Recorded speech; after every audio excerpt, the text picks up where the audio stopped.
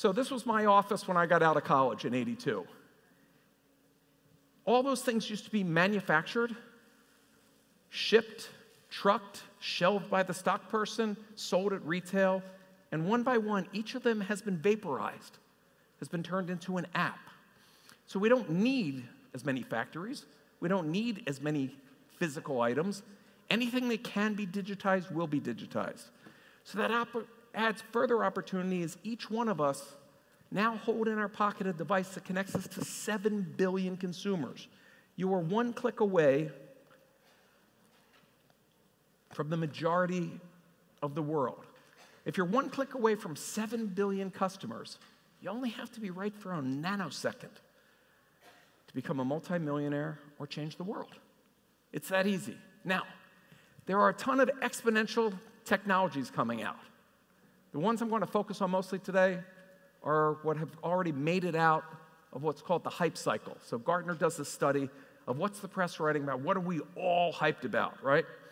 You know, where are our flying cars that we were promised, okay?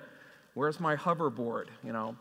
But augmented reality, we're now doing and saving clients billions of dollars in the B2B space, but I'm about to tell you it's going to hit, and very quickly in the next 18 months, the consumer space. And here's why. Getting back to what we've lived through. The computer allowed man to process and do stuff outside of himself. Huge change. But it didn't become relevant until we added the internet that took all that mankind's knowledge, all the sign, everything that we stored outside of our body, we all have equal access to it. I did not do that clicking. Back. Back. How do I go back? Back. Back. Back, back. I apologize. There we go. Then mobile allowed us to go and connect people to people. And this is what's really unique. For you starting your company, most likely all the talent you need is not in Austin or Houston or wherever you're based, but you can set up a virtual company with people all over the world. And that's what's happening today. But the fourth one is connecting people and knowledge to our environment. Give you the simplest one. 2 kids were stuck in traffic in Tel Aviv. Not as bad as what I see here, okay? And they're sitting there, and it dawns on them, wait a second. The phone company knows where my phone is and knows where that guy's phone is. If they told me to go left and him to go right, there wouldn't be any traffic. They named their company Waze. 8 months later, with 0 revenue, they became billionaires. It is that easy. Now, for those of you that are not engineers, and I'm going to be talking a lot about tech, guess what? Every single person in this audience has written at least as much code as Steve Jobs. Let that sink in. Insight, perseverance, everything else can be hired. Except a clicker. There we go. So, let me just take you on a quick, brief dystopian view of what this world will quickly look like. I want to fast forward. So, we're starting at the back of a bus, a kid playing games as he would do today, but everything you will see will be engaged. We will be able to see what the prices are, where's a vegan restaurant, all the things that you would want to see will pop up. But if every single person has access to you, it will be like pop-up ads were in the 90s. It'll be like being in Times Square on acid, not exactly the future that we're all anticipating. So, what it's going to come down to is just as there's a handful of apps that you rely on every day, there's going to be a handful of filters that you're going to add to your reality. And that's what we're going to talk about. Because for everything that was an app today, that's going to be a filter in the augmented world. And where the big companies, all my biggest clients, Apple, Microsoft, Google, Facebook, etc., are all spending billions on the space, they're looking at the big platform plays. The individual applications, pretty easy. I'm vice chairman of Deloitte, independent vice chairman, and as part of Deloitte, you have to have a graph. These are mine, so I've satisfied my job. For those that can't read them, what it basically says, this is the key one. This is the moment in May of last year when internet advertising exceeded television advertising globally. Why is that significant? Because again, if you're not looking at your phone anymore and you're not looking at your desktop, if those ads are not in that augmented world, you don't exist. But what's so unique about that is where television was fragmented across a whole bunch of different brands, there's a duopoly that makes up the majority of all global advertising. So there's two filters that we know are going to be there. How big is this market?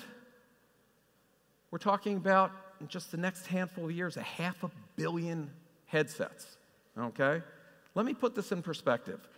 Last year, 2017, in the US of A, Americans bought 80 million pairs of glasses that cost more than $100 a pair, that only came with one app, Focus. A whole bunch of other people bought over 30 million pairs of glasses at over $100 a pair that came with only one app called Sunglasses. But what if your glasses had just one other app? They translate any sign into whatever language you understand. So you could go to Angkor Wat and read the menu in Cambodian. You could go anywhere in the world and be able to communicate. If they looked the same, felt the same, wore the same, and by the way, some of the cool augmented glasses that are coming out actually beam the image to the back of your eyeball, which means you have perfect vision back there, so you don't need different glasses based on your prescription or changing prescription. So this isn't science fiction.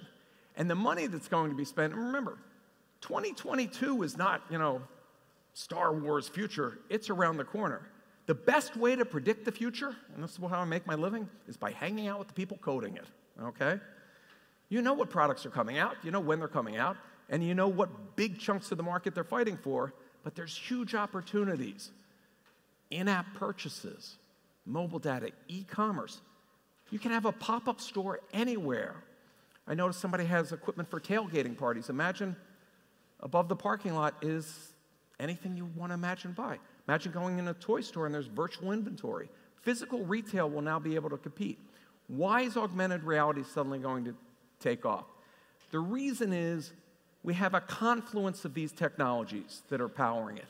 So cloud computing, as we roll out 5G networks, you'll be able to have all this knowledge go right to knowing where you are, that you eat at McDonald's 4 days in a row, it's 2 o'clock, you haven't eaten yet, there's a McDonald's that's 1,400 feet to the left. If I offer you free French fries, will you go? You're in a store, you're standing in the printer aisle, there are 2 printers, you've been standing there for 8 minutes. Would I give that person a bigger coupon than the guy that just walks in, grabs the printer, and goes? Absolutely. Every product in retail becomes variable pricing, just like every seat on every plane. If you're not afraid of the TSA and you look good in handcuffs, try this. Just go down the plane and ask each person what they paid for a ticket. You won't find 2 people that paid the same price, okay? So chatbots, artificial intelligence, wearables, the Internet of Things. We're putting out billions and billions of sensors to give us more data to allow us to have more decisions made in real time. So the era of using Boolean logic, the era of searching, you know Google has the answer. You're just not bright enough to always come up with the right question. That era is over. The world will conspire to bring that information to you. So when we look at how fast it gets to $1 trillion market, 2035, it's a multi-trillion-dollar market. No one controls that market yet. No one has the killer app. If I would take you back in a magic time machine 10 years ago when the iPhone came out, anybody remember what the top 10 apps were? One was a cat game and one was a fart app, okay? How many ideas didn't they think of? I'm old enough to remember when they advertised PCs to go into the home so you could balance your checkbook. What's a check, okay? So what are people not paying attention to? All that entrepreneurs are, for those of you that think that you sell something, your business will fail. Entrepreneurs do not sell products. They solve problems. No one ever went into the store to buy a 1/4-inch drill bit. What they wanted was a 1/4-inch hole. So they bought a drill bit and a drill and whatever else they needed. Solve the problem, and you'll make this the solution. More charts. Skip that chart. Anyway, the size of the market's huge. I think I've bludgeoned that. But now let's talk about where it's going to be used. So video games, that's kind of obvious.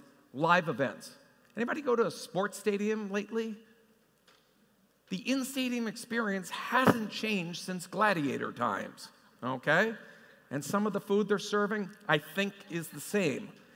They scrape it up later and sell it the next time. But when you watch at home, you get stats over the players, you get replays, you get engagement, you can talk to friends. Why can't you have that as a filter when you're in that stadium? Why can't that experience start the moment you walk in? Why can't there be a pre-show in the air? There will be. I'm working with a number of the teams, and there's really exciting stuff that's coming out. Investment is huge. So 40% of all venture investments are in this space. So here's a trick that the VCs didn't tell you. I said in the earlier panel. I've raised between $600 and $800 million from VCs. VCs are looking at trends, and you have one of the richest ones standing in the back of the room. I won't point him out and embarrass him. He'll be speaking later. But they're looking for a wave. Wow, mobile's coming out. We should do something in mobile. This is the wave. How do you reposition your business as part of this wave? That's how you get funding. Surf where the waves are. Healthcare, huge field. There will be a shortage over the next decade of 135,000 doctors in the US, which means it doesn't matter how much money you have, there's not enough doctors, and you can't make them fast enough. They're not going to miraculously appear. But we're going to start having wearables that know our blood pressure, that know diabetes, that know everything about us, and we can have more control of that. Well, how does that person interact with that? Most likely it'll be through augmented. Imagine that you know whether or not grandma remembered to take her medicine. And then you can call her and say, Grandma, you didn't take your medicine. And if she figures out how you know, she'll stop taking her medicine, so you call. So huge space in wearables, and we're just at the beginning of what wearables can be. So wearables and augmented. So start looking at the intersections of these trends, and you'll see new business opportunities. So I talked about this. There are glasses. Now, glasses right now are $1,000, $2,000, $3,000, not a mass consumer item. But if I could show you a picture of the Google's first self-driving car, it had $300,000 worth of stuff up on the roof, and every exec in Detroit laughed. Today, all of that equipment is $53 in the price of a car. Everything else is software. Moore's Law. So, the glasses are getting cheaper. Now, we've had augmented reality for a long time. It's adding things, okay? I'm not a big sports guy. I didn't know those stats weren't really on the field, okay? I thought a guy went out there and had to go with the chalk really fast. I said, man, he's good, okay? So what's different? What's different is how we can now use it. So I want to take you on the journey that I took to get here, okay? Having your boarding pass in your pocket on your phone, the gate changes or whatever, that's an obvious heads up when you're sitting in the airport. How many of you have sat, and I do this, spend my life in airports, you got there early, you're at the right gate, you get lost in your emails, your own world, and then you look around, I wonder why the gate isn't crowded. Oh, they changed it. Solves that problem. Ahead of time, you could see through VR which hotel rooms. I have a lot of hospitality clients, and I'll tell you this. Those rooms that have more pictures get more bookings. Those with VR get the most. Anybody going to Hawaii, you have two choices of rooms. There is the ocean view, much more expensive, or the garden view. So your first trip, you'll take the garden view, save room. Garden is code word for wall of hotel next to you. So if you're going to Hawaii, spring for the ocean view. So now you see the room. Now you get into your room. Now you should be able to see, like Minority Report, what's around the city? Where's the action? Where's that pub that I heard about or was recommended? What's going on? And as you go down the street, again, the same thing. Now, you can also tie this into your LinkedIn because you go to an event like this and you see what's her face from that company, and I don't remember. Hey, Sheila, how's your dog, Rusty? So you can have all that so everybody can be insincere. Today, we can do all this with phones. Pokemon Go showed that you can make $1 billion and people are willing to hold a phone or a tablet. But it proved that people will do this. It'll be much easier if it's just what you're wearing. So everybody can imagine this. I'm not going to talk so much about that, but I want to talk about the other side. So much of what you hear about augmented is adding things. I live in Los Angeles. Augmented definitely means adding things, okay? But thank you for the one courtesy joke. But you can also subtract. The typical supermarket has 40,000 SKUs on those shelves, each one carefully designed to pop off and jump and be noticed next to the other one that was designed to pop off and be noticed until, again, it's a cacophony of noise. You just come from the doctor, and the doctor tells you, you have hypertension, you have to watch your salt. Are you going to read the packages of 40,000 packages as you go down the aisle? No. You're just going to say, show me the products that are low sodium, and everything else will disappear off the shelves except those. Or paleo, or halal, or kosher, or gluten-free, or what Oprah recommends. So if you're not in that database, you don't exist. Going the other way, catalogs can now come to life. The number one reason stuff is returned at IKEA is not because you couldn't figure out how to use an Allen wrench. It's because people are spatially challenged. They buy the 12-foot sofa for the 8-foot room. Now you can lay the catalog on the floor and walk around and see the items at scale. In construction, you can have Superman-like vision. You can see through the road. Oh, there is a cable down there because it's tying to the plans of the city. Let's not drill here, or let's not dig here. Firemen can go into a smoky building and see exactly where the walls are because it's all tied to the CAD/CAM systems that were already done in the designing of the buildings. Here's one of my favorite ones in construction, and things are booming in Texas. There's a dude or dudette whose job is to climb up that crane in the morning, and at 10 o'clock, they look at this monitor and they move the thing from here to there. I'm very technical. And then at noon, they move another thing from there to there. And occasionally, there's high winds and storms, and those fall over and crash, and those people die. Now imagine that not only do you have glasses that do all this, but you're sitting in an air-conditioned office, and you're running the crane in Dubai and Chicago and San Francisco and Shanghai. No different than how we fly drones today. More efficient, more experience, less jobs. Anything that can be automated will be, okay? Seeing a pattern? Your drive-through window where you get to hear the person go, that's gone. It's not being outsourced overseas. Chatbots. Chatbots now have better human comprehension. Your Alexa, your Siri. So all of these things are conspiring. We're now using this in fast food, working with a number of clients. So the person orders the cheeseburger with no cheese. You've made that 1,000 times. You're not even thinking as it goes through. But if you don't see the cheese, if there's no cheese for you to grab, you can't grab it. It just vanished until the next order, and then it's there. So you only see the components that go into it. The order comes right up here. By the way, in VR, you can practice your muscle memory without having to shadow a person. So more efficient, you come on the job fully trained. This is my all-time favorite. When you're sitting on a plane, you've seen those big metal containers that they slide under the plane? Those are filled with overnight packages. Again, back to my dude and dudettes, there's people whose jobs are to throw packages into those things. It is not the most fun job for most people. Turns out, spatially challenged people. If you do the job longer and get good at it, you put 30% more stuff in one of those. If you could get everybody to that level, you would have 1/3 less planes.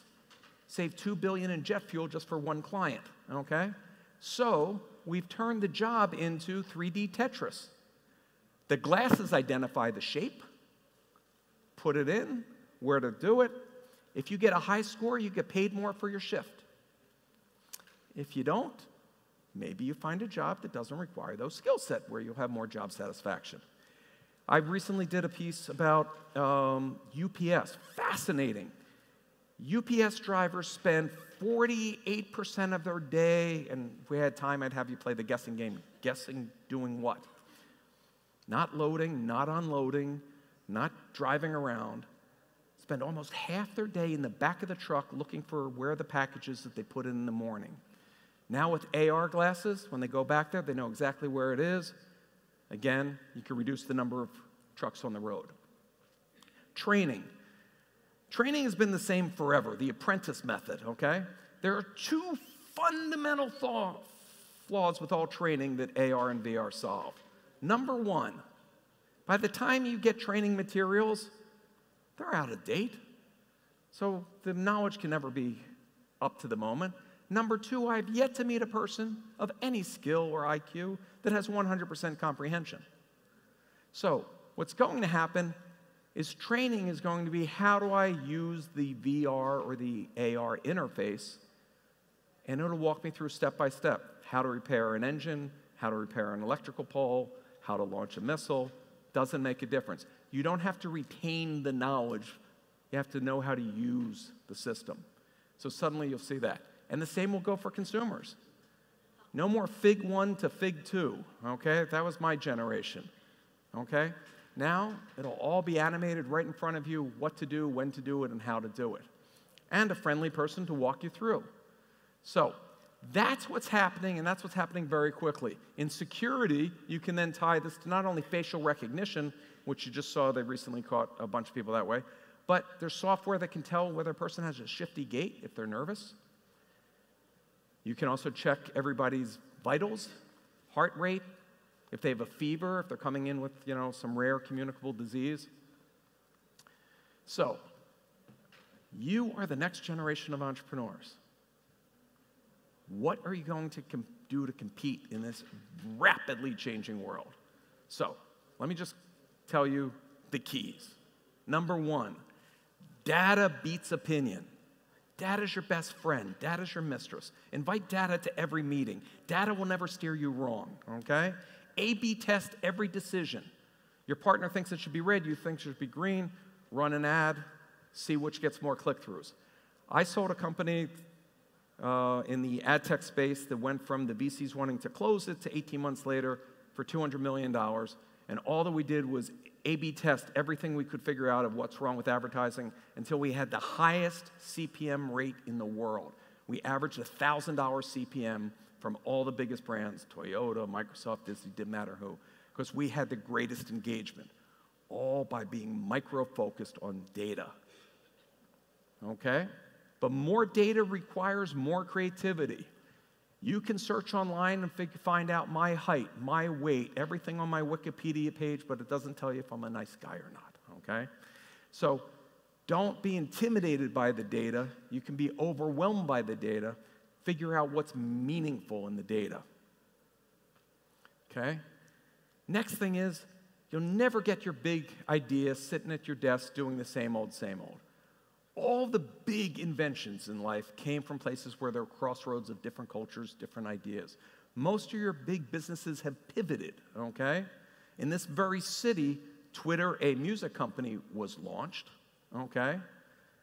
It didn't work as a music company. It had a second life. Anybody know what YouTube originally was? A dating site.